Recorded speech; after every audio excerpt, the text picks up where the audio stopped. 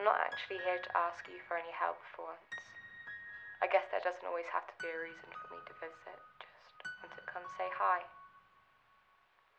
See, so many people always say, how did you grow up without your older brother there? But you're always there. It's like you left this world according to Matthew Legacy and just scattered it all over my life.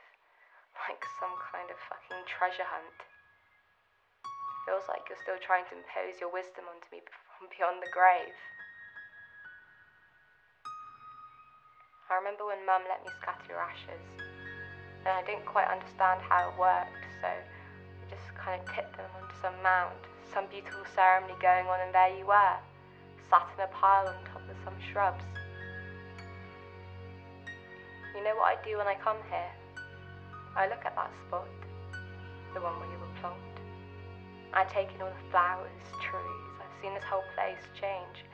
It sounds weird, but there's been this little tree that's grown since, like it's taken your place. And I've just been here, watching it grow up, I guess, like how you watched me. Maybe that's the cycle.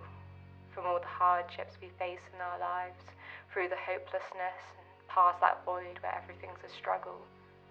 When we're out of it, we get growth.